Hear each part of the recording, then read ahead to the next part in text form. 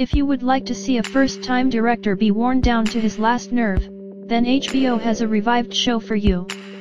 After a decade-long hiatus, Project Greenlight returns to HBO on September 13 for its 8-episode fourth season, with Matt Damon and Ben Affleck back as executive producers and Hollywood reality explainers.